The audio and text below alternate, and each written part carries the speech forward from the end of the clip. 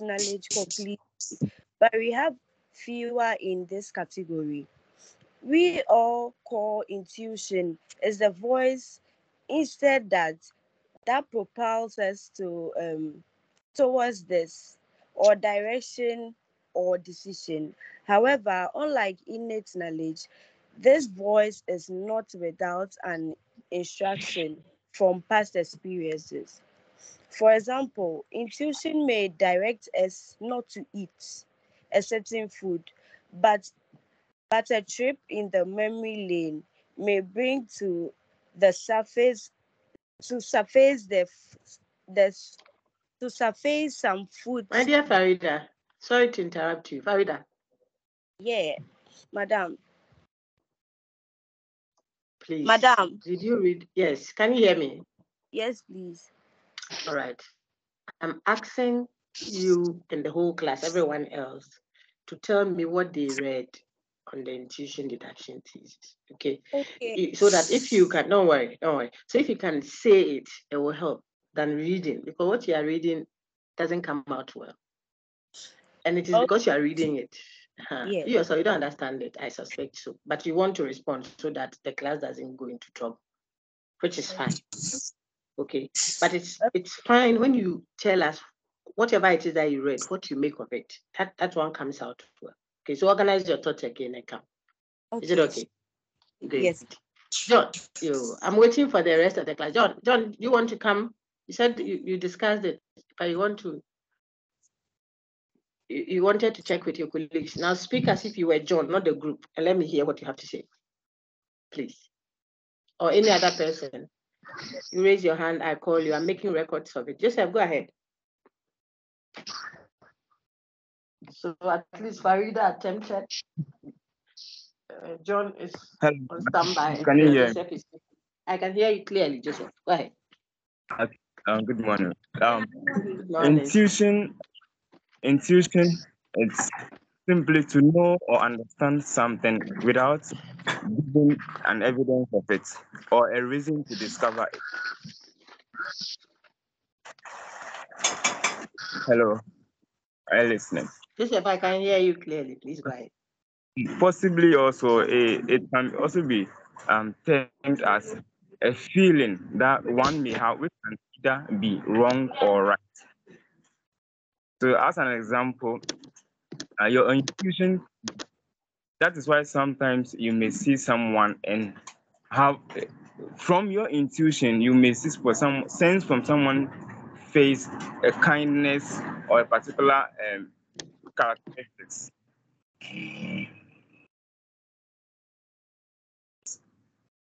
All right, that is fine.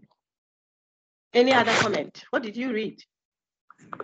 Can you speak with me? Go ahead. Thank you, Joseph. Thank you, Farida Ibrahim. Still standing by for John Buedi. Kingsley, please go ahead. You are muted.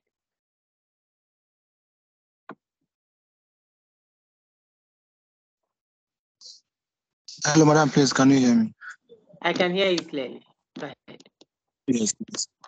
Okay, madam, so giving a summary of what I the intuition or the deductive thesis rationalist asserts that some knowledge is gained through a priori, which means that knowledge gained before experience. So,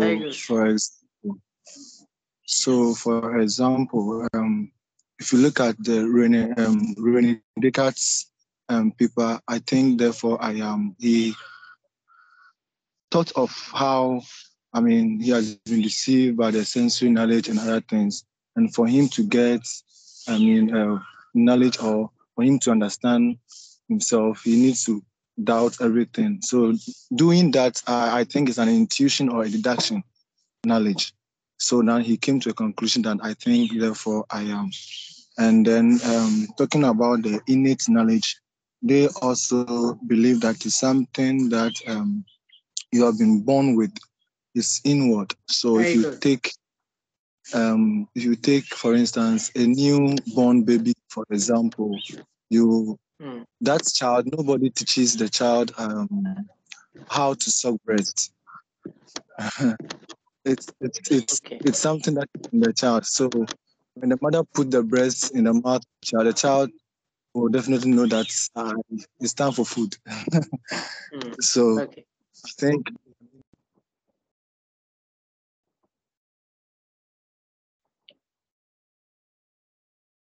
Oh, Kingsley, I have lost you now, but I think you did fine. So you touched on what intuition deduction thesis of rationalism is, and you also touched on, Madam, yes, you went off a little, but I can hear you again now. So I was just commending your efforts. I put a mark down for you, 2 marks actually. So you commented on intuition deduction thesis, and you commented on innate knowledge and innate concept thesis in disguise. I think that that was a good effort. So it shows that this is what you have read, you have engaged, and possibly the group may have discussed that as well in preparation for the class. Good job. Thank you. Let me take Gabriel now. Okay, I see John is back. So after Gabriel, we'll go back to John. Thank you, Kingsley. Okay, Doc. But I want to touch on the innate concept thesis. The innate concept thesis claims that we have knowledge about certain concepts. An example is the concept of beauty, and which Plato explains that naturally when you see somebody who is beautiful, nobody needs to tell us that this person is beautiful or not. We already know Very them. good. Very good. And it is that which Plato used to explain that in the word of form, and that is the original. So what we are saying physically is just a remembrance of what we already know Very about good. beauty. And that is what is explained in the concept thesis.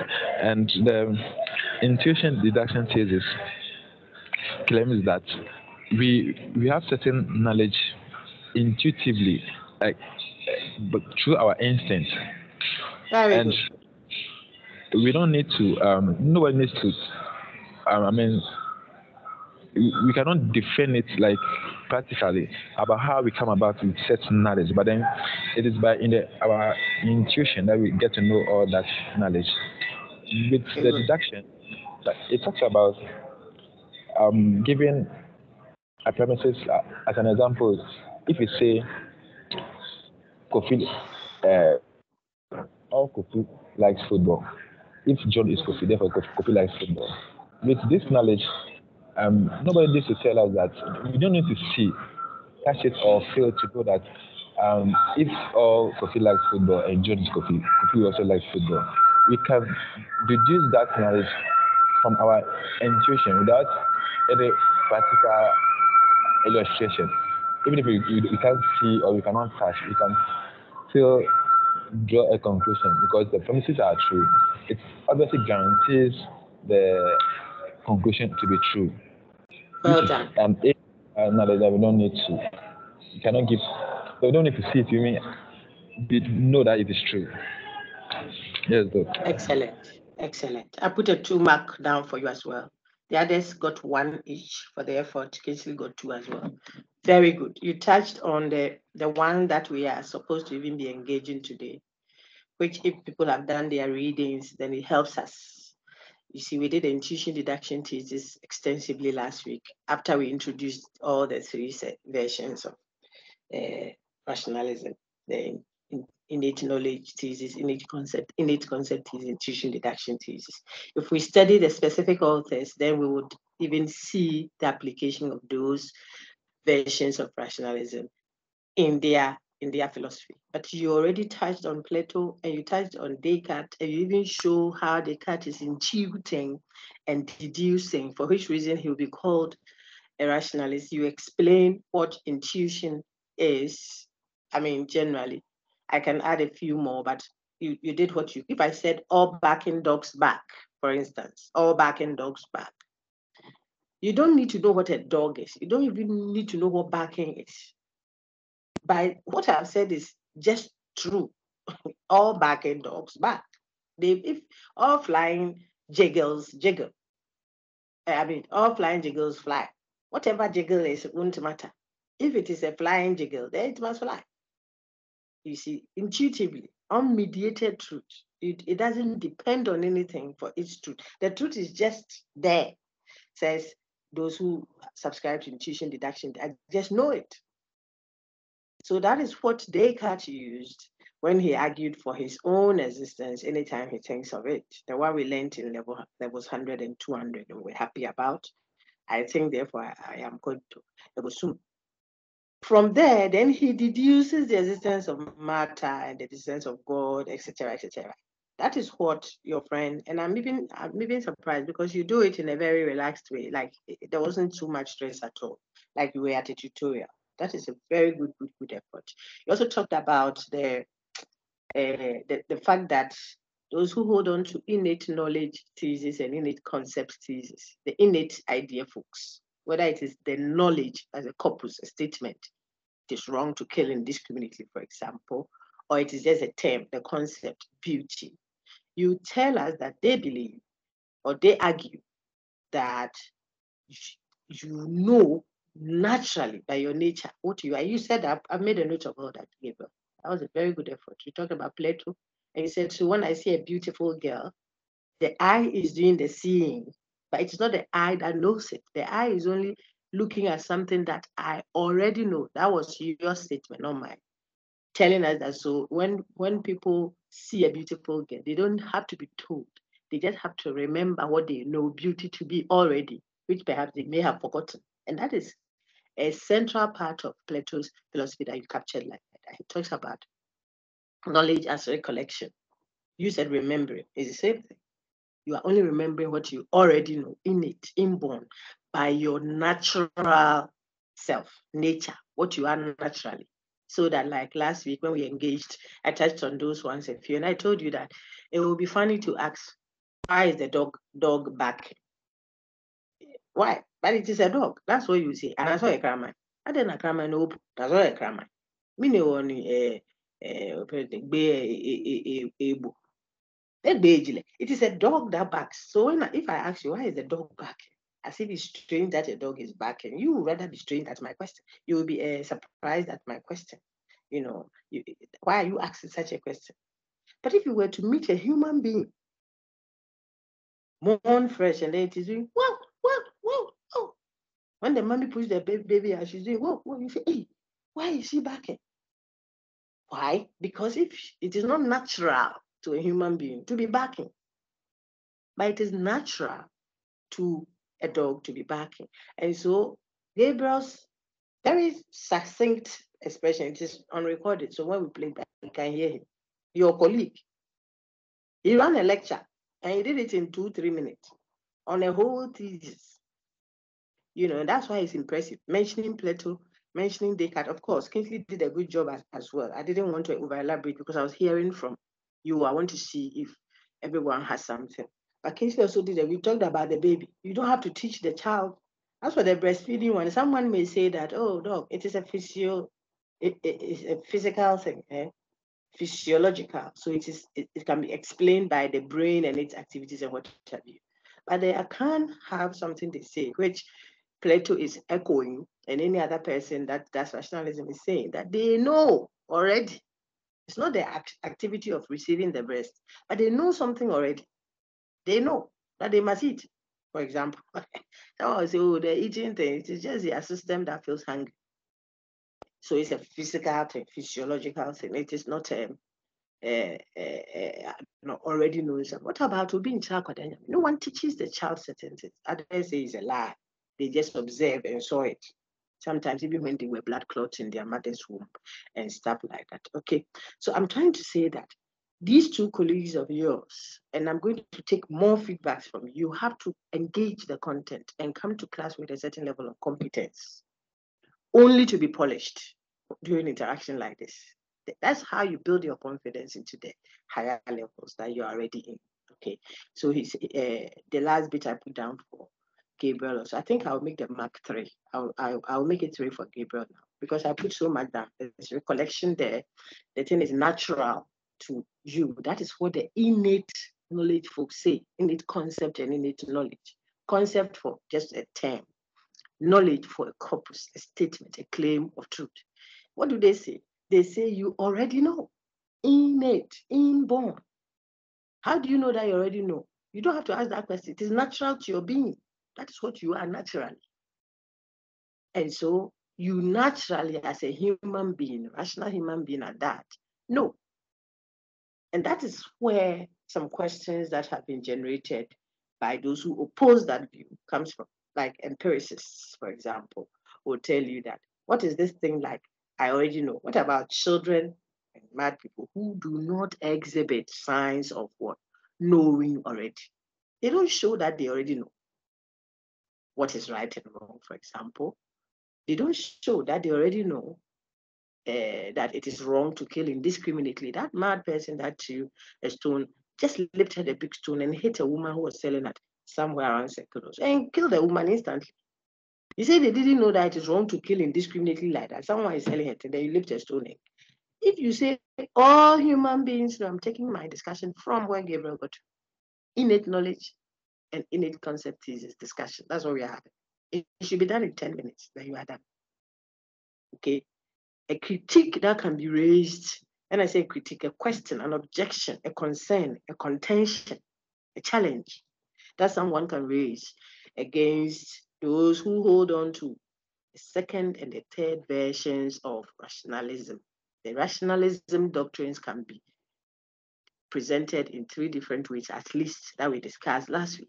The recording is there for you to reference if you think we did it. We touched on all 3, and then we emphasized what will make it extreme, what will make it, moderate, which to what extent will your rationalism be moderate and extreme or balanced? What are the necessities for you to be called a rationalist? What are the complementary others, superiority of reason, whatever? We've done all that. Then we saw the intuition deduction thesis proper. And we said we will study specific authors so that it makes it clearer to see the pattern, the characteristics of a rationalist that make him or her an intuition deduction thesis rationalist. Your friend just gave us Descartes and how he depended solely on first intuitively and then built on that to deduce other truths. So he adopted the intuition deduction method in his cogito ergo sum, what have you. And that is the end of that discussion. If you want further elaboration, then you revise your level 100 notes on Descartes, how he started doubting everything so that the senses were rendered useless. They can't give you any information that is knowledge that can be certain. Remember, Descartes. Then we moved on to how he argues for the existence of, and that is what, when we take his text proper, we'll look at it, the method, because we are doing rationalism, how he adapted the methodology of intuition deduction thesis to arrive at even the existence of the external world. Some few critiques we see the secularity and whatever. Okay, but that is Descartes substantively expressing intuition deduction thesis kind of rationalism. Plato is also rationalist, but you may not immediately be able to attribute intuition deduction to him. I'm talking about who? Plato. No, maybe not immediately. But what stands out? So think of what I told about Christianity and Islam or something. Within the Christian doctrine or Christian sect, you can have Pentecostals, you can have Protestant, Catholics, Friday ones, whatever. So different versions of Christianity, different versions of rationalism. That's what we are doing. So if I call the Pope, you know that the Pope will be a Catholic Christian. See, if I call Apostle Nyamecha in Ghana, he's a Pentecostal Christian. That's what we are doing. So if I say Descartes, he's rationalist, but a rationalist that projects a certain kind of rationalism. His emphasis is on a certain kind. Which one? Descartes, we think, is heavily intuition deduction thesis, not necessarily innate. You may attribute innateness to him, but he doesn't project himself as such. But when you see Plato, Plato is more, or if you like, to a large extent, innate knowledge, innate concept kind of rationalist than intuition deduction, and so on and so forth. That's what your friend did, if just in case you didn't see. And we are going to open them out. So the day we take Plato And I don't want to be coming to class to come and tell you what Plato did. It's not a good way to learn for a third year. These are seminal texts. You have met them since level 100. So that we have to be proactive. Okay, so hopefully maybe we are still building. This is the third week, so people's posturing will be leaving level 200 and getting into level 300. Do the readings, engage the content. This is an elective. Engage the course in a very quote and unquote relaxed. When I say relaxed, not like don't be serious. No, engage, read it. Into Uber class, and we discuss, we talk about it like we are doing now. Then it gets entrenched. Not that you come to class to hear me say it. I put slides there. Generally speaking now, not to everybody. And so well done, Gabriel. Thank you. Well done, Kingsley, as well. And well done. I think Joseph also gave a good attempt. And Farida and John Boedu have at least responded to queries, so they all get something on file. I want to know if someone is, John, your hand went up. Maybe you want to add something that will give you an additional mark or so. If not, if any other person wants to say something, I'm glad to take your comment. Yes, Doc, please, I wanted to add something. Please go ahead. Go ahead, sir. Thank you. That's John. Yes. Doc, please, I want to talk about the intuition and deductive theory of talk about it. Please talk about it. What I know of them is that they believe to have a sort of knowledge that is a prior from the experience, and you don't need to know it. As the Empress, like John Locke, Bishop Bankele, and so agree that. Okay, so the name is Buckley. Okay, Buckley. Yeah. Yes, we met him level 200. Buckley, yes. Like I saying, the dog is barking, but you add the little, so Buckley, even though it's spelled Beckley. Bishop Buckley. Go ahead. Yes, and so as they think that you need to experience something before you can get knowledge of it. But now, for this intuition or deduction theory of knowledge, they believe that something is there and you don't need it in you, or you are not born with it for you to have knowledge of it. It is there already. So what you need to do, you just start to think of it with a deductive reason, and you can come up the good of it. So let's highlight the work of Descartes to verify this point. So Descartes trying to find certainty of knowledge. In fact, okay, hold on for a minute. Thank you. Hold on for a minute. I'll give that to the class because we've had a good introduction from. Let me just add a mark to what you've also said there. Yeah. So we will look at the specific authors and place them into. I mean, like if I saw the Pope, I can place the Pope under Catholicism, like I said earlier, and I'll have things that I can point to tell my audience why I think he's a Catholic. That I won't be able to see that with, let's say, a Pentecostal or give me the versions or whatever. Pentecostals don't do confession, for example. They don't do penance, for example. They don't do the Eucharist the way it is done by the Catholic. But they are both professing Christianity. This is the whole thing I'm trying to show you. So the rationalists of the intuition deduction type, I am a charismatic. I believe I am maybe a little bit Pentecostal as well. I will never, ever confess to another human person. No. You see, and yet I'm a Christian, like an avowed, Catholic, who will do confession to another human person, but they don't think that they are wrong. And it is not a problem because that's their doctrinal emphasis. I'm trying to show you that there are Friday worshippers who will never sit with a woman that has gone to that time of the month. No way. They can't even sit under the administration of a woman. No, because it could be that she's in her red. And that is contamination for them. Some will never enter the auditorium with their slippers or their sandals. Why? They think that is so bad. You are bringing this. Will you lie on your bed with your shoe or your sandal? That is the argument. You see that? So a place that you revere and honor and cherish, you don't go there with your mpabwa. But others too will have their shoes and whatever on the altar that people are laying offerings on. The offerings are coming, they're supposedly going to God, and they are foot. And do you see how I'm speaking?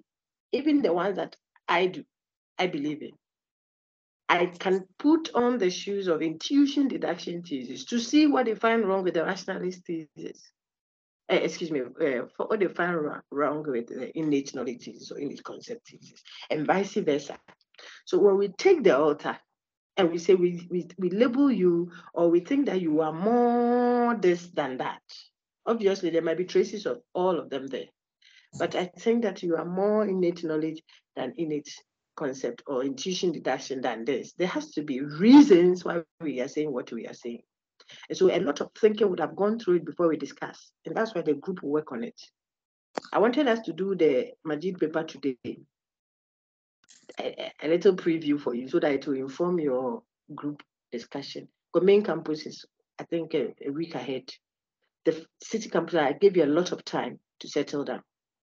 The first week we did a full introduction. I didn't give you any assignment then because we're still constituting group. Even as of today, we are still constituting groups. I'm that patient for you. But if you drag, if the generality of the class drags me, I don't want to laugh for you to know that I'm laughing. If you drag it, I will be hard.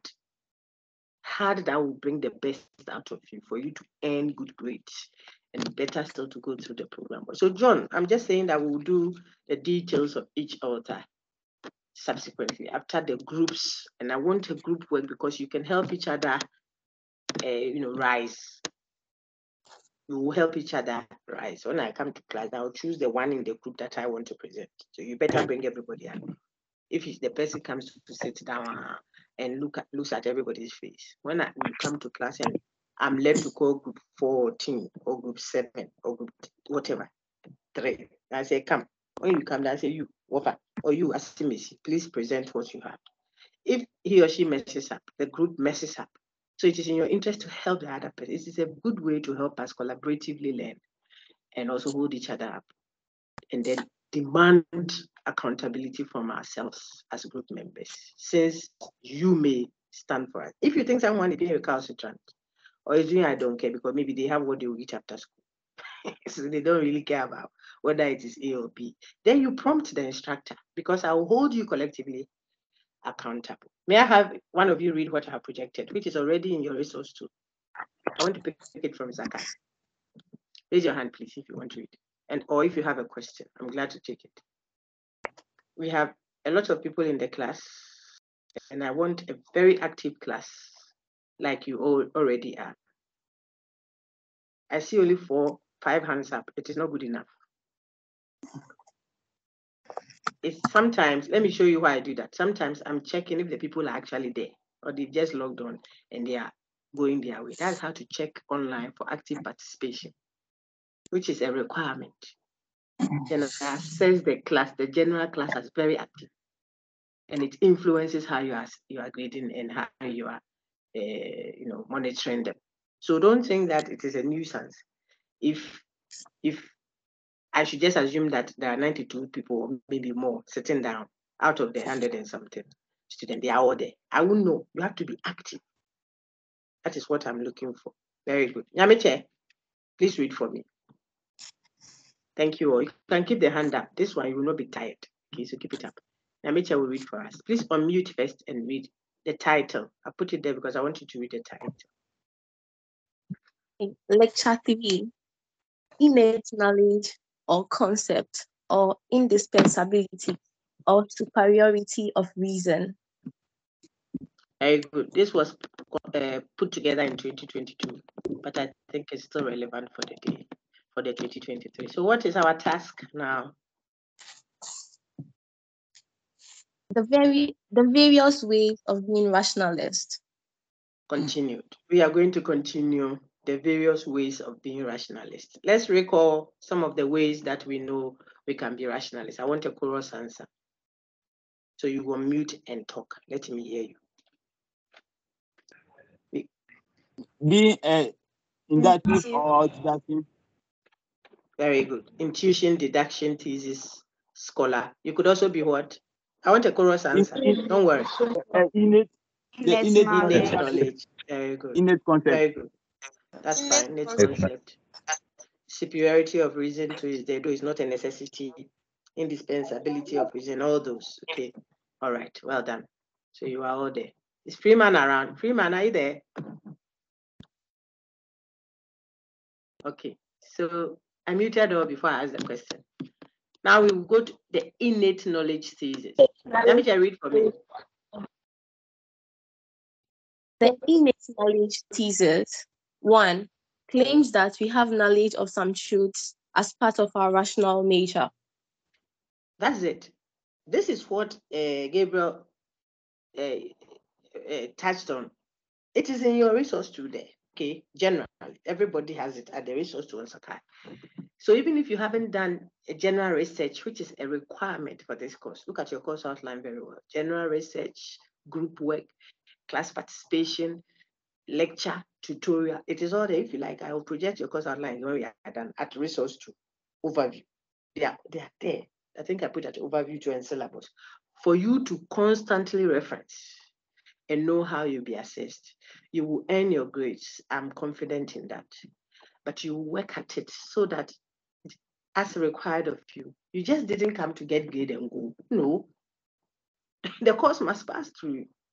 So I'm saying that this was already there. If someone would just engage, and I believe generally people would have engaged it. And when you know something, you got to say it, bring it out, so that it will show that like I don't know if it's this guy. I think he's level 400. The presentations they did last week and even yesterday. Yesterday we didn't do all the presentations. I think I asked them to submit. There are people that come out during the presentation, then you see that, but this student has always been in my class. He doesn't talk or she doesn't talk. They're just earning the grades. But when they have to speak or say something, then you realize that I have such rich, you know, student, or I don't want to sound too boss, but I have such rich personalities amongst us, but they are not talking. And being able to disseminate what you know is part of the training. It's not enough to know and cover it. If you have whatever food you like, jollof rice and chicken or what have you, all covered up, sitting on the table, looking very appetizing, it's a good job done. But until it gets into the tummy, my brother, the essence has been lost. You have to be able to communicate what you have. And it is a skill that you have to learn by practice, by involvement with others, by standing before people sometimes, by trying to be articulate. Sometimes you know something when you are asked to say, now you be brave, then it become plenty. It tells you that you haven't practiced the skill of saying what you want to communicate. If you become a minister later, and God will make us big people. One thing you go and say in public will cost you. Look at what is happening with the person perhaps didn't intend that, but because it's a skill of speaking. And if you do it consistently, now you hear yourself when you're speaking. So you're able to be coherent, concise. And I want the student that God brings my way to impart to learn that. Into class participation, they are rewarded, Papa. And I'm encouraging all to do it. So our friends that spoke this morning, especially our cite Gabriel. I call him my son because I have a son called Gabriel. Did a good job. And what he said is not any Einstein thing that is far away that you have to go into the space to find it. It is there. Look at that. Innate knowledge thesis, accessible to everyone. Page 3, after the introductory page, it is the next. So it's actually page 2. Of your lecture slide, clearly labeled lecture 3 in your resource 2. If you have engaged it, you should be able to say something about it. It says that the innate knowledge thesis says that we have knowledge of some truths as part of our rational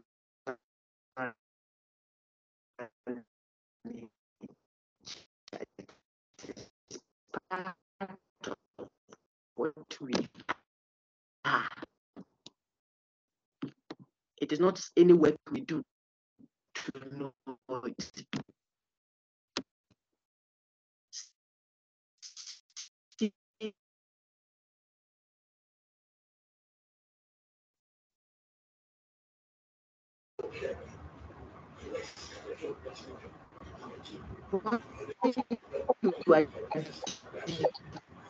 intuition, you are working. The mind is working to or the ground will be intuited to that is just there. Okay. But if you look at the innate knowledge thesis, it's saying that you didn't do anything. Is there, and there's a critique that will come from Locke. I've already given you signals. John Locke will critique the fact that children don't express that, the fact that idiots, he calls them idiots, or if you like, mad people don't express knowledge. They don't do anything that shows you that they know that kind of knowledge. I've showed you such knowledge in the previous lecture we had last week. Truths that are supposedly known a priori by intuition or innately. They include metaphysical truths, mathematical truths of certain kinds. Not all knowledge, but certain kinds. I showed you instances that if you've forgotten, play back the recording or go to your resource tool and find a previous, like do something yourself and get it. You will value it than when everything is poured on you. So I was saying that the third critique, I'm giving you signals so that when you discuss as a group, you will know. The children think the idiots or mad people think, and then the dormancy of that claim of knowledge. Locke thinks that you say you know the thing already, and you are not aware that you know. You see, how can that knowledge be dormantly sitting in your mind, which is a memory? In other words, for Locke is insisting that if you know, then you must be aware. It shouldn't be something I know, but I don't know that I know, or I've forgotten that I know. That's strict. So we'll have challenges with that also. If we are assessing Locke, we'll tell him there are things sometimes we know, but we have forgotten. Didn't we learn element of formal logic? Look at these rules that we learned and we knew them fingertips. We have come to deductive logic. Sometimes when we ask, it's as if it's which animal. Sometimes they ask, what is your name? You can say, my name. Do I have a name? Not that you didn't know, you may have forgotten, or it has been suppressed. So the dormancy of our knowledge claims, this is Locke telling innate knowledge folks that you can't say that you have the knowledge, but it is dormant. Wada is inactive until you get a tweak that revives it. Until I see a sister person who is participating in beauty, then I remember the concept of beauty. Locke has a problem with that. He thinks that if it is knowledge that is there, then it must be knowledge that you are aware of. You should be aware. So he's equating knowing to what? Being conscious of blah, blah, blah. So those who, when you start doing that, remember that I typed on it now to help your discussions. Now, that concern Locke raises, including the children's own and the idiot's own, can all be counter-challenged by someone who wants to give a rationalist, or if you like, a Plato's response to him. You can think around that and play some of the recordings we have shared on my channel, my academic channel, and then link them to what you are seeing on your slides and what you are reading around. When you Google to find things, make it a bit focused so that you don't read everything all over the place. Okay, so my father, I call Joseph my father. Joseph Maf. You all know my father is called Joseph. So I call him my father. Joseph, what you read, like the intuition one, I think I heard something like that also with Kingsley somewhere there. If you just Google intuition, you have so many things. Women's intuition, Atinka, Tibua. No. This is intuition deduction thesis of rationalism. Search for that so that you can get a focused response. My level 200 went to search for the rationalist, the functionalist response to the mind-body problem. If you go and type functionalism, you get social, jog, cons, even physical scientist responses. You have to be focused. Say, I'm searching for, so you write a functionalist response to the mind-body problem in philosophy. So that the response you get in your search, your general library search, or your Google search will be focused and give you something that is relevant to what you are discussing. Okay, it's part of the skill you must have. When you get to level 400, you do long essay, you do a thesis, you do stuff like that. Then you are prepared. It's part of the training. You have to know how to search for content. Okay, all right. So Nyameche, give me your full name. If you write just Nyameche, you lose marks. So I wrote Nyameche down. I'm going to look for you in the system to give you a mark. And the IDs too, I'm a bit wary of that. I don't want that. Maybe the full name. If there is a clash of names, I will search for you. And actually, I see a lot of numbers there. Nyameche what? Naomi Opon Nyameche. Yeah. So your surname is Nyameche. Oh, okay. No, Thank sorry, you for that. Opon. Naomi Nyameche Opon. Sorry. Hey, Auntie Adua, what's your surname? We am people in Basabasa. Naomi what? Nyameche Opon, So the Opon has a G at the end, right? please. Okay. Thank you very much for the reading. Now, can I have Asantua say? I say Asantua, I'll say Janet. Okay, it's my own Asantua. Janet Asantua. Go ahead. Read what is on your screen for me, please. Okay, madam, thank you. Welcome. Innate knowledge continuation. 2. Like intuition deduction thesis. Innate knowledge thesis asserts the existence of knowledge gained a prior, independently of experience. Yes, so they don't disagree. They all subscribe to innate, knowledge that is gained prior to experience. With all the three types of rationalists we are studying, we say that we know something prior to experience. That is what makes them rationalists. But how we know that which we know already before experience is what distinguishes one from the other. I want to repeat that. Whether I'm intuition deduction thesis, or look on my screen, please, or I'm innate knowledge thesis, or innate concept thesis, we all three of us, in other words, whether Pentecostal or Catholic or this, all believe in Christ, something like that. So that's why we are Christians. Until we all subscribe to a priori knowledge. The prof says we should say a priori. I don't speak Latin, so how I can spell it is how I say prior to, a priori, okay? Independently of experience. That's what that expression means, nothing much. So you know something before, prior, even before you experienced it. And at level 300 in philosophy, you know experience is not, I have encountered it before. No, you're talking generically. If you say experience is empirical knowledge. I got to know it through the five senses. I don't want to repeat that. Okay. So gained prior to experience or independently of experience. It didn't depend on the five senses. That knowledge I have didn't get to me through the assistance of the five senses, whether seeing, hearing, touching, tasting, or smelling. Okay, so intuition deduction thesis, just like its compatriots, innate knowledge and innate concept, all believe that what? We have a priori knowledge. So that is not in contention for any rationalist. But why do we call these ones intuition deduction thesis kind of rationalism? And what makes them distinct from the innate knowledge one and the innate concept one?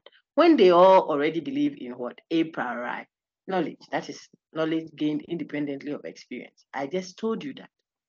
The thing is about how we got that a priori knowledge, that knowledge, how. That is what distinguishes one from the other. Okay. So whereas the first one, the innate knowledge folks, which Nyameche read for us, said, oh, we don't do anything to know it. We are just it. It is part of what we are as rational beings. To have those kinds of knowledge, it is wrong to kill indiscriminately. God exists. You know already. It is part of what you are. How do you know if I know? You say, you bad. But why are you asking a question like you're asking, why is the dog barking? Are you not a human being? Just like if it is a dog, it must bark. And you shouldn't ask a question, why should a dog be barking? The same way, if you are a human being, this is the argument. Rational nature. That is what you are by nature. You have that kind of knowledge already in your nature. So no one should ask, how did you know it? Just like no one should ask, why is the dog barking? Okay, why do dogs bark? Let's answer that. We see that. Maybe you say, oh, maybe someone was passing and it's barking. It's not that kind of thing. In other words, you are trying to say what makes a dog bark, or why is it that dogs don't hiss like snakes do, or dogs don't meow like cats do? Oh, it's because it is a dog. Simple. So he says it's part of your nature. In other words, you did nothing to acquire it. And if you say this, you will attract, I've already told you, certain critiques. The children one, who are also human beings, yet they don't show that sign of knowing that kind of truth that we have mentioned. The idiots, how can I know and not do? And stuff like that. Then you can also counter respond to log and folks who ask those questions. Is it everything you know that you do? When you are copying exam, don't you know that it is wrong to copy? But people copy. The man is a sugar daddy. So the sister will say, drop me at the junction there. Why? Because she knows that she shouldn't do that, but she's doing it. The brother will say, please, you put the man. When he's taking your phone or she's stealing your phone, does she come to display it for everyone? I'm stealing, no, everybody look at me. No, because she already knows. So sometimes we know, but we don't do. This is a counter response to lock and go. The rest, play the recordings and learn them. For your interaction, we'll touch on them in class, but you have to make an effort at acquiring knowledge that is all over the place there for you. Thank you, Janet. And so Janet just read this one for me, read the intuition deduction, showing that they all agree on a priori analogy. Let me now take Ernestina. Ernestina, I can read the current slide. 1 mark for Janet. All right, madam. No, go ahead. Thank you. Innate knowledge continued. The difference between them rests in the accompanying understanding of how this a priori knowledge is gained. Very good. I have said that already, so I won't over elaborate. I just told you that the difference between the two so far, of course, we have included the innate concept, is in the how. I said that earlier. Good. Thank you, Ernestina. Because the hands are many, everyone will read just a slide. But I'm making a note of it on my file, so don't worry. When I close, I'll tell you all those who earn marks. Evelyn Apia, my dear, please read from the gentleman. I'll call you. I'm going through my thing alphabetically. Evelyn Apia, JP. Right. Good morning, Doc. Good morning, my lady. Innate knowledge continued. Whereas intuition or deduction thesis, intuition and subsequent deduction, reasoning, and how we come to acquire such a prior knowledge. Innate knowledge thesis offers our rational nature as how we have such innate knowledge a prior. Very good. Very good. I've made a note of your name. And that one is also an elaboration on what I have already said. So you see that I just skipped the slide. Okay. One is telling you it is your nature. The other one is saying when you intuit what seems to be obviously the case, I think, therefore I am. If I'm thinking, then there must be something that is doing the thinking. It's just an obvious truth. Okay, but what the thing is what is a deduction. You deduce that then the thing has to be a mind. That's a deduction you make. Then from there, you say, okay, if the mind is such inadequate and can, this is how Descartes now, I'm going ahead to tell you, when you read it, you find it. Okay. If the mind can be faulted, if it is imperfect, it can make errors, it can be deceived, what have you, then it has imperfections. And as soon as I think of imperfect, then there must be perfect by deduction. I'm deducing that. What is the meaning of imperfect? A negation of perfection. So if I'm imperfect, then there has to be a perfect something that makes my imperfection meaningful. It's a deduction. And so if I can be deceived, then there must be that which cannot be deceived by deduction. Otherwise, it doesn't make sense to talk evil if there is no good. This embodiment of the being that has all the opposites is what Descartes calls God, by deduction. So he's moving from intuition to deduction. And this is an activity. It's not I am it. It is dormantly there. You just don't know that you are this, which Locke critique. To be difficult to think. That's why some would think of Locke even as an intuition deduction thesis kind of rationalist. Can you imagine? Don't say it anyway. It means that you can, just like you can have some Christians remove their slippers outside the building, just like Islamic folks do. I said all of that last week. They do Mayrafi or the veil like some Muslims do, and some won't eat pork like some Muslims don't. And yet they are not the same. But it looks like there can be some overlaps because intuition deduction is not saying that you already know and you have forgotten or something like that. No, they are just talking about how you acquired the knowledge without the help of experience. The other person says, yes, you acquired the knowledge without the help of experience, but that knowledge was put there. That's innate knowledge. Intuition deduction, you did something to get it. So I could be, and when we advance a bit more, you see. Okay, so one is as part of our rationality, Evelyn just read, let me ask someone to read slide number 7. Relate or connect to the person who said what at what time. It will help your revision. When you are revising, you say, oh, it's not the one that Santua read. That Santua's own was the innate knowledge. And Tina too read the parts of it. But someone else read, I think it was Evelyn Appiah. Evelyn, then she said this. That's why I'm asking them to read. Let's have Emmanuel or Henny read. Emmanuel, read the current slide. After you, excuse me, I'll take Naomi Forsen. Okay, Madam. Innate knowledge continuum. This is for the innate knowledge series. Our innate knowledge is not learned through either sense, experience, or intuition and deduction. This is just part of our nature as rational beings. It has, in some way, been with us all along. Note, very good. Experience may trigger a process by which we bring this knowledge to consciousness, but the experience do not provide us with the knowledge itself. Well done. So the note is very important, and I think Gabriel said that earlier. Let me write your name before I forget. The gentleman that just read is Emmanuel Ohene. Is Ohene your surname, sir? Yes, madam. Okay. And I said I'll call Naomi Forsen next. I was just explaining that your colleague Gabriel touched on that if I see a beautiful girl passing, why would I say a beautiful girl? Because my eye seeing her helps me remember what I already know beauty to be. She's participating. She belongs. She takes part in the concept of beauty. But I already knew beauty. It's not my seeing her that showed me what beauty is. No.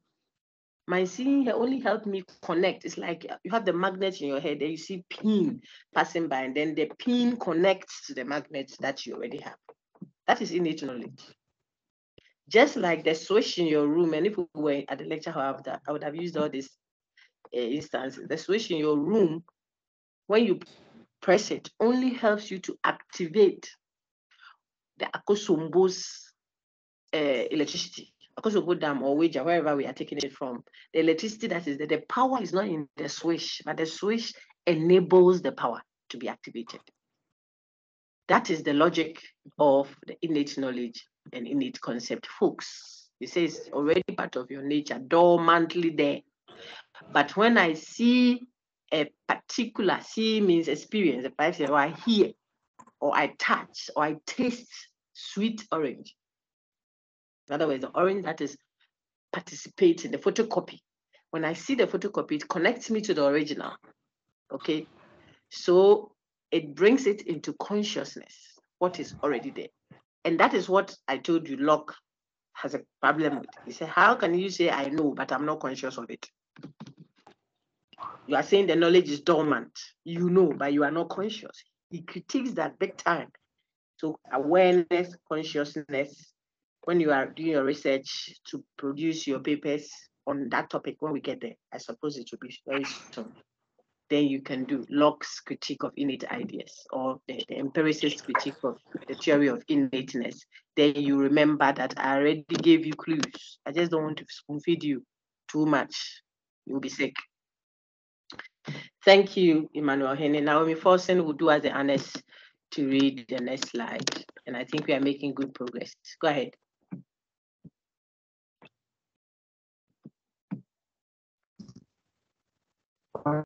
Go ahead. Naomi Forsen.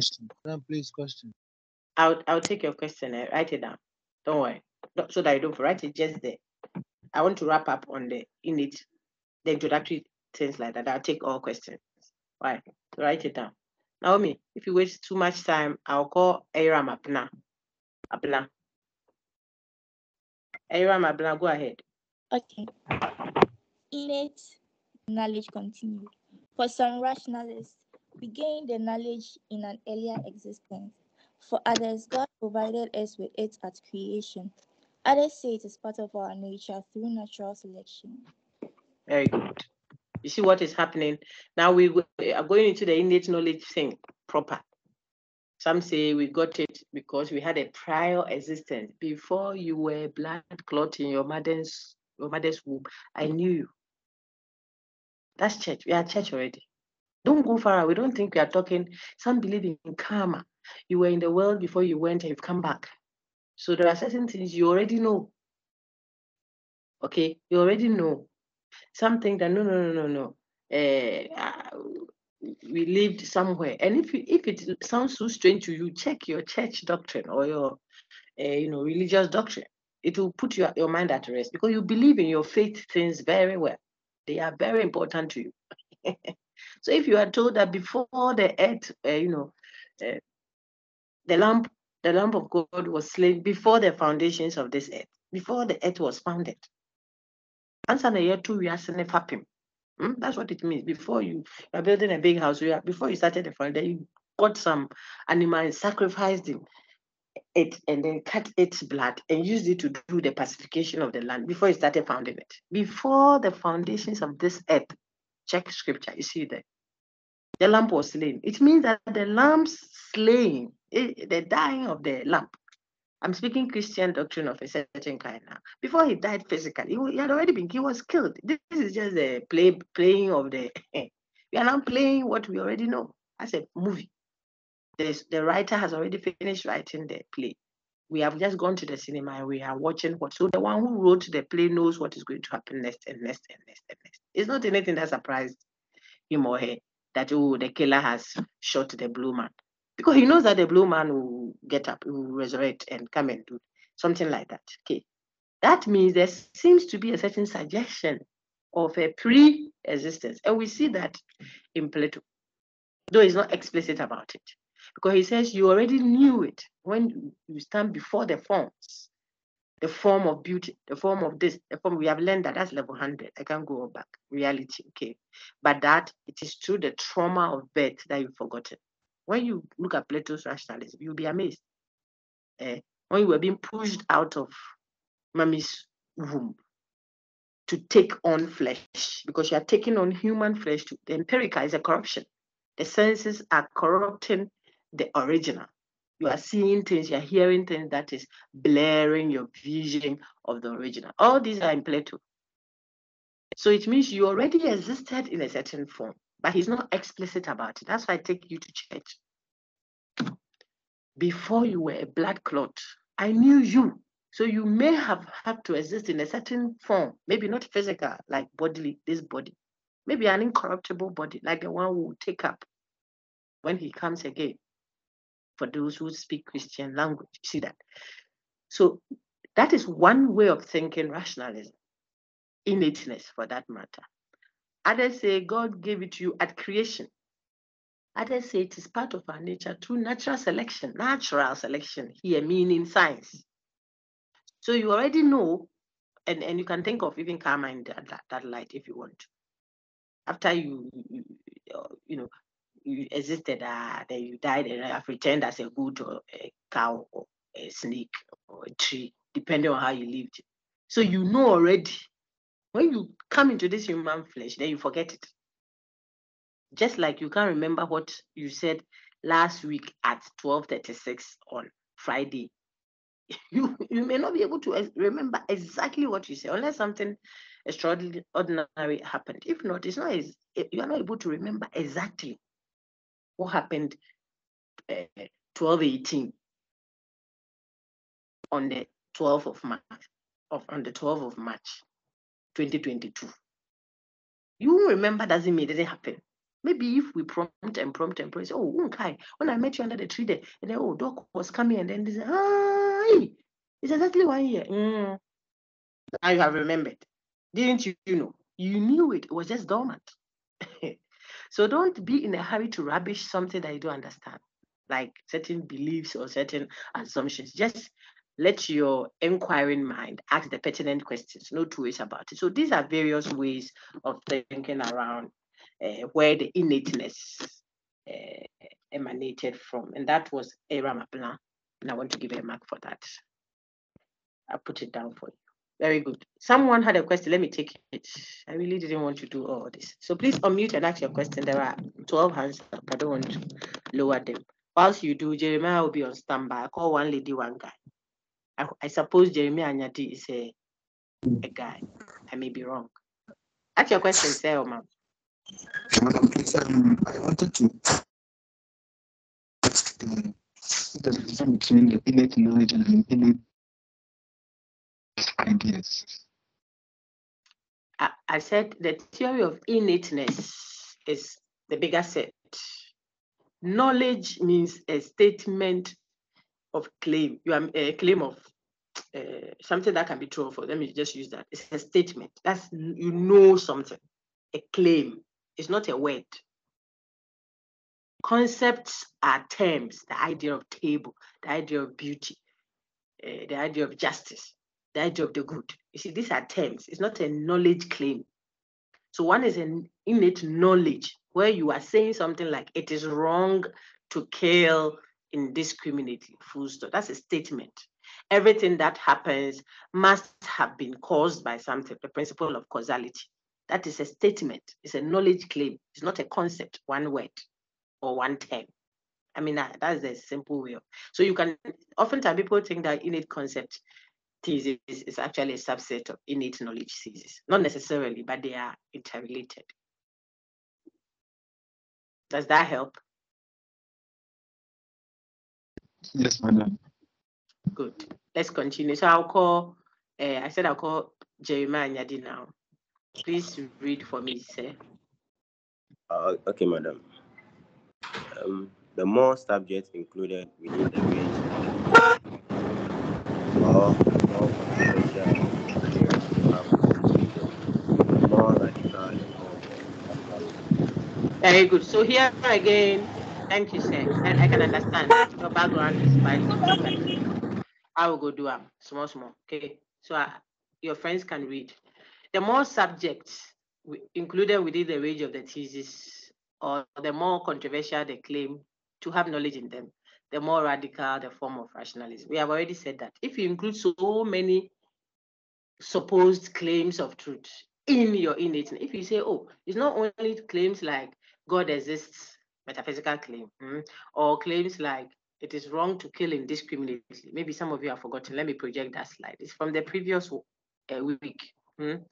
Please do your work. City Campus, I have a soft spot for my City Campus students. People know that.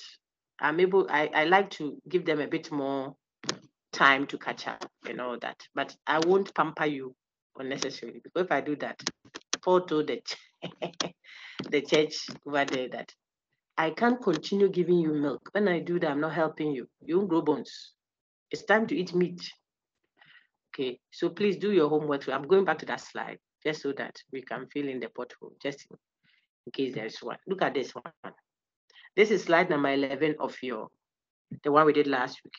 What we did last week will be titled lecture 2. Okay. Some rationalists look at it, mathematics to be knowable by intuition deduction. So mathematical truth, ethical truth, like it is wrong to kill humans indiscriminately. God exists, we have free will, every event must have a cause. These are all supposed to be a priori truths. So if you're intuition deduction thesis person, you think I got to know such a priori truths by intuition and deduction. See, if you are innate concept or innate knowledge thesis subscriber, you will say, well, I got to know such truths innately. So you have to know these. God exists. It's metaphysical. Everything that happens must have a cause. It's supposed to be like a necessary truth. You know it. It's self-evidently true. It's just there. You know it. It didn't have to think through it.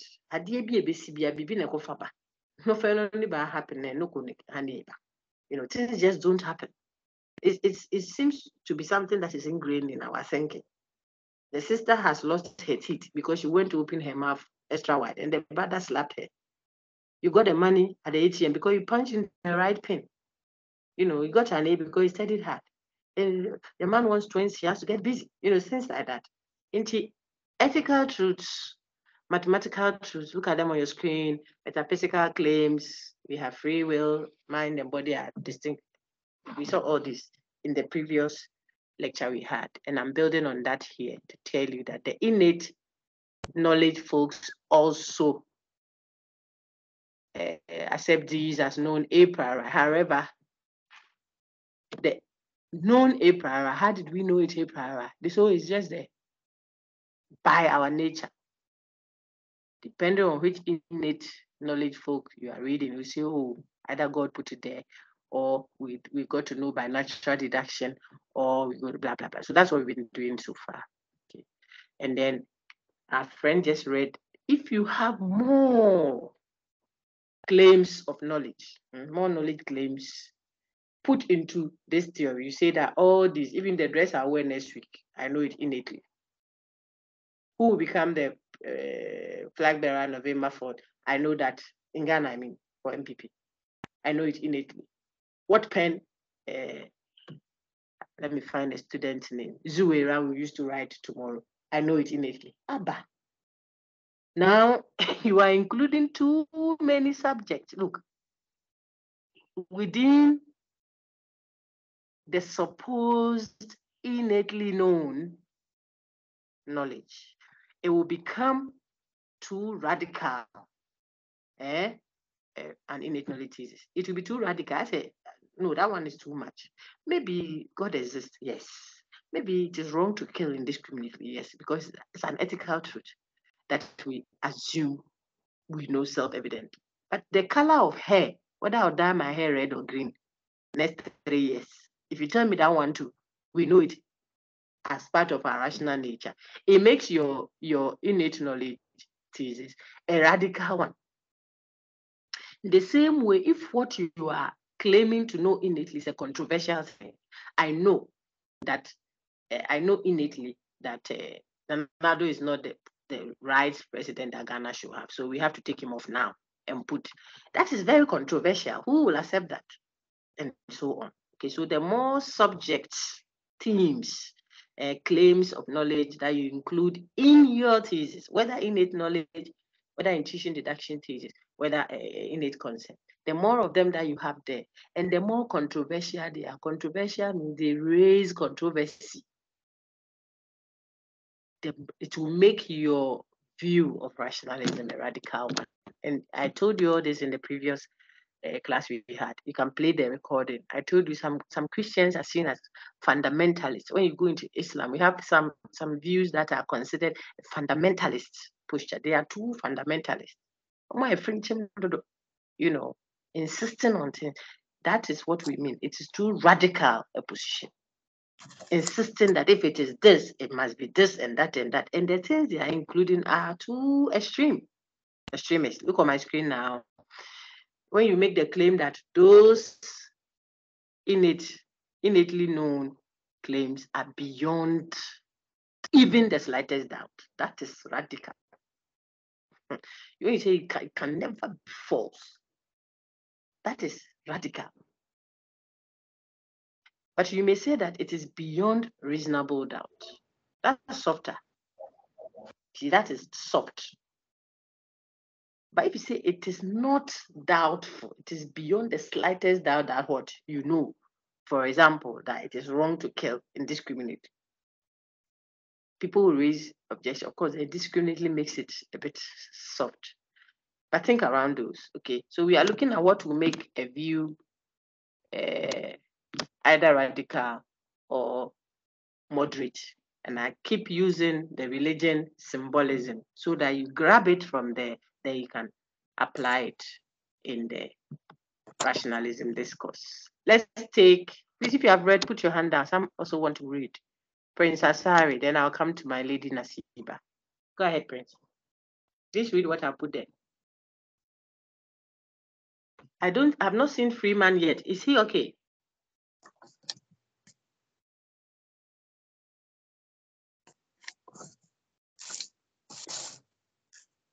Does someone know the whereabouts of Freeman, please? Doc, Madam, please, his phone is missing this morning. Oh, sorry about that. But is he on?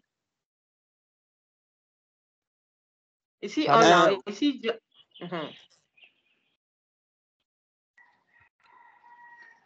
I'm listening though.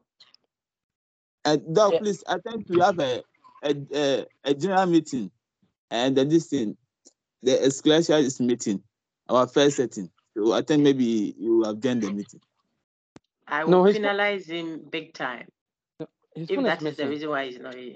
No, but if your phone is missing, everyone listen. I know you're out. If your phone is missing, you don't need your phone necessarily to enter into a class. You are doing the deductive logic, not me. Okay.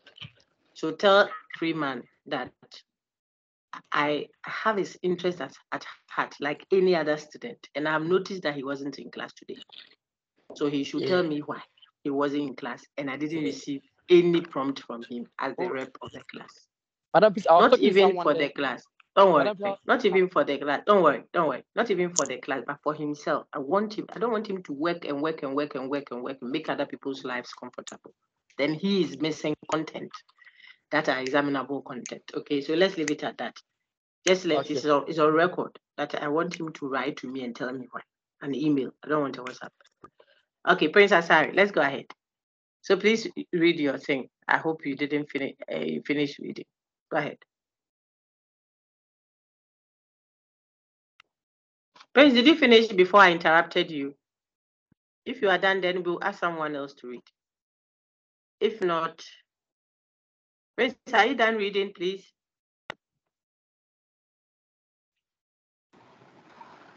Go ahead. Okay. Innate concepts. 1.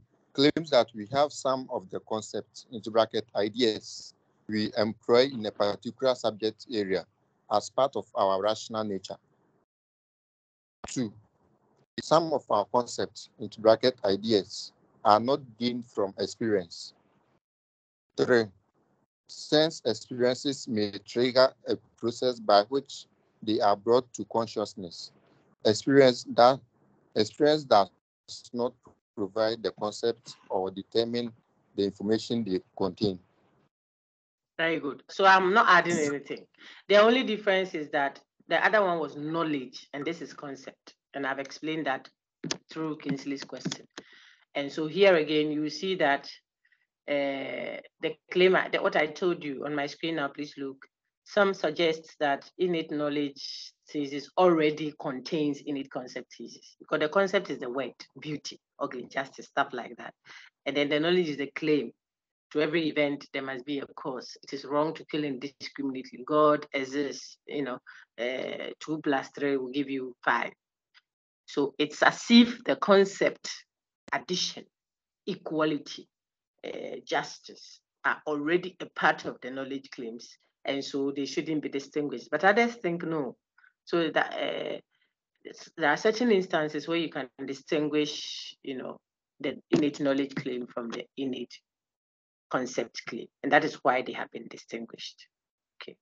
Now the current screen, and I want Nasiba to read that, and then we will start rounding off in about 2 minutes. Go ahead, Nasiba. Thank you, Prince. I have your name. Okay, thank you, madam. Welcome. Innate concept thesis continuation.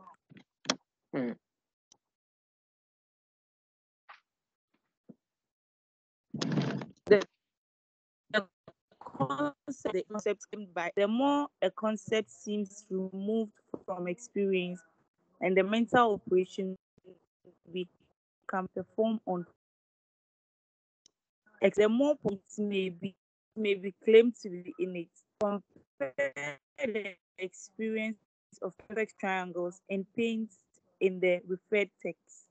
Very good. So the referred text is what your class rep is helping you organize so that everyone can have a copy if they wish to. It is in your own interest. I don't know what the intense, whatever it is. I don't know. Just get it and have the text with you to aid your reading. Okay, but you see examples from there.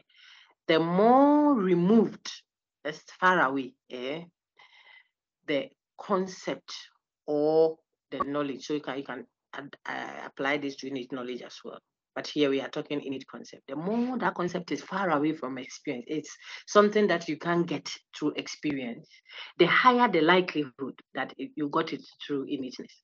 If it is not something that your five senses can easily help you see. I mean, if the senses can help us know it, why will it make sense to appeal to something outside the senses for it? Okay, so if the concept is distant from experience, you can't see equal triangle, the perfect triangle. No, every triangle you see is a faulty one. The notion of equality, absolute beauty, perfect justice, they are not given to us in sensation. You don't see it through your five senses. So then it makes sense to think that such pure, perfect, so to speak, quote and unquote, notions, concepts are only gotten innately. That is the whole point that Nasiba helped us see on that slide. I already talked about the indispensability of reason thesis. We already said it, so it will just be a read over. It is not necessary to the innate, the rationalism thesis. Okay, Daniela Chuchu can do that for us. Then Vicky Tete will take the last one. So Daniela, read the current slide. Please be very snappy, everyone, okay? I don't want to take 1 minute of your time. I hope I'm able to. The indispensability of reason thesis. The thesis is thought necessary to the rationalist thesis, but generally adopted by rationalists. It claims that experience cannot provide what we gain from reason. The knowledge we gain in a specific subject area, S, by intuition and deduction, as well as the ideas and instances of knowledge in S that are innate to us, could not have been gained by us through sense experience. Very good. So this one is saying, and Chocho, I have your mark down. You see, the person, is Chocho your surname online? My dear. No, please, Soa. Okay, I didn't see the Soa at the end. Okay, so I corrected it here. Now, the indispensability of reason thesis, which we met last week, those two additional claims of rationalism that we said are just side plates. They are not essential to the main meal. And I use some examples to show you. If you got a jollof right, you say, buy me jollof. And the person comes with the jollof and chicken, but they didn't get maybe veggies, or they didn't get macaroni, or they didn't get baked beans. You can't say that because he or she didn't get this, it means she didn't get you the jollof. She brought you jollof and chicken. And you said she should go and buy jollof and chicken. And think I know, no. But the other ones augment it. If they are there, they make the composition, a bit more elaborate and better enjoyed.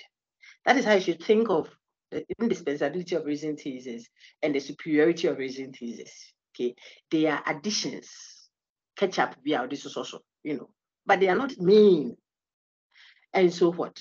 And so you are either intuition deduction thesis theorist, or innate knowledge theorist, or innate concept theorist. These are the two: indispensability of reason thesis and the superiority of reason. Look on your screen. The superiority of reason thesis are additional encomiums that you put on the table, some okra in the sauce there next to the fufu and laisu. They have cut the okra and boiled it and spiced it nicely. It's there just to add when you are doing the fufu and aponche kakra. Without it, you can't say the person didn't do fufu and aponche kakra. So take note. And we are bringing it up here again to show you how it represents itself, that view represents itself in the innate concept thesis. What is the indispensability of reason thesis that we saw earlier, as represented here? It just says that experience, the five senses. Experience is not, you have worked there before, bring your years of experience in a company. No, that's a generic meaning of the word. They are talking philosophy and epistemology. The rationalism bit is what we are discussing. So when we say experience, we are talking empirical sense. I've said it 2 times already. These people are saying experience cannot, can't. Not that it does it, but it's not as good as as reason. No. The indispensability of reason thesis is saying that experience no go fit do am. It cannot do it. That's strict. Like you tell the woman, you can't give birth. Are you God? You may be an experienced medical doctor. This is the generic sense of experience. Medical, but don't say things like that because science doesn't have all the answers. Tell her what I know so far. I'm unable to. I am unable to. Or I don't have the know-how or the scientific research available now does not permit that. That's a safe statement to make. Not the arrogant one that tells a person you cannot give birth. Cannot, even virgins gave birth. So what? So experience cannot provide what we gain from reason is a statement of indispensability. We are making reason look as if you just cannot do without reason. And I told you that, Johnny, bravo, we can do without you. We can do without you. We are just giving you priority. Doesn't mean you are indispensable. Okay. And so that is what is going on there. Captured down there, Daniela read it nicely. She says, the people are saying that kind of innate knowledge could not have been gained by us through sense experience. It couldn't have happened with the sense experience. These are the claims that attract the criticism. Because someone can tell you, say the baby knew it already. But that one, you can have a physicalist interpretation of why the baby is pulling the breast and putting in their mouth. They feel hungry. And when you feel hungry, the veins go this way and it makes the mouth open. And when the mouth open, the hands also go like that. And that's why it grabs them and put that. That's physicalist. It doesn't have to be something I already know necessarily. When you speak like this, it cannot be this, it cannot be that. Then it attracts those critiques. Okay. And so it is not necessary to the rationalist thesis. Now I can take, I mentioned the name, I think it was Victoria, if I'm right. Yes, that's what I see on the file. Vicky, go ahead. Thank you, Madam. The superiority of reason thesis. This thesis is not necessary to the rationalist thesis, but also generally adopted by rationalists. It claims that reason is superior to experience as a source of knowledge. The knowledge we gain in subject area S by intuition and deduction or have innately is superior to any knowledge gained by sense experience. Very good. Or we have it innately, is superior. Okay. Here you can see that we are talking innate concept, but I'm still referencing intuition deduction. So you should just put in there, this is for intuition, all of them, all the 3. When they talk superiority of reason, they are saying that, what I know by intuition deduction, that's for the intuition deduction folks. Or what I know by innate knowledge, that's for the innate knowledge folks. Or what I know by innate concept, I have it innately. Now listen, our query is this. You say it is superior. I can prioritize something. It doesn't mean it is superior to the other. Look, sometimes because of class time, if it is 3:30 to 5:30 and at Legon, I may not be able to make it to church at 6 o'clock. If I finish 5:30, finish student queries, go and pack up. By the time I get to church, it's 7:20 or 7:45. Church is done. But I will give priority to lecture, not because it is superior to church. No, it's a joke. Okay, so we may prioritize reason as the source of knowledge. Doesn't mean necessarily that it is superior. Superiority is a judgment. You're making a value judgment. And that is why, and priority is just temporal, it's a time matter. Which one I want to place ahead of the other. Sometimes the family waits for me in the car. You think the lecture is superior to my family? Who's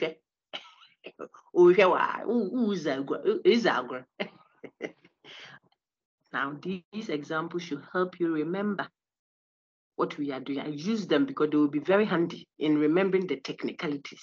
So superiority of reason is not necessarily a part of what rationalism must be.